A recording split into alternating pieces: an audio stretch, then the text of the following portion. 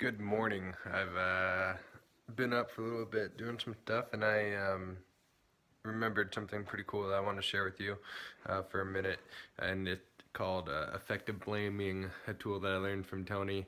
I saw from a video. It's pretty cool, and I've used it in my life, and I've used it with other people. And it's the action that people get, and being able to see what it does is pretty cool. So effective blaming is, sometimes the first thing we want to do is blame somebody else, or blame an event, or blame ourselves for something that happened. It's much easier to blame somebody else or an event rather than take the responsibility. And maybe something did happen traumatic to you that somebody else did to you, but when we blame somebody, we have to blame them for everything that they did wrong, and then we have to blame for everything that they did right, or things that they did that was pretty helpful.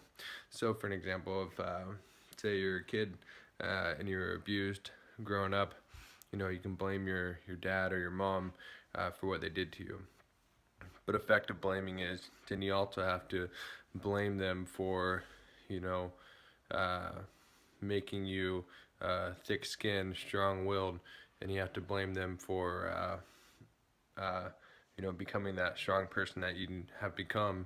And you have to blame them for because they weren't there, that you learn how to rely on yourself and to help other people. You have to blame them for the food that they did put on the table and that you were able to eat despite the abuse that you got. You do have to blame them for having presents under the Christmas tree, or clothes on your back, or being able to get to school. Or you have to blame them for everything that's amazing about you right now.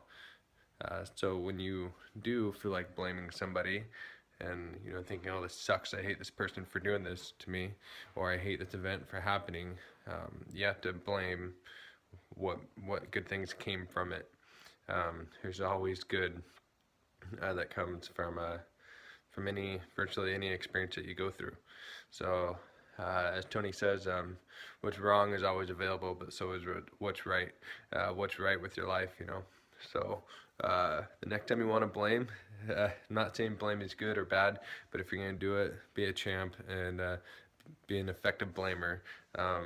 It's helped for me. I had a lot of years of like anger and tough questions I couldn't answer about things that happened to me and me growing up. And then when I did effective blaming, I was like, hey, you know what, it all worked out. I'm actually a lot stronger and a lot better because those things happened, even though they were pretty painful, and I was in the dark for a lot of years. But effective blaming, baby, is powerful stuff. So try it out.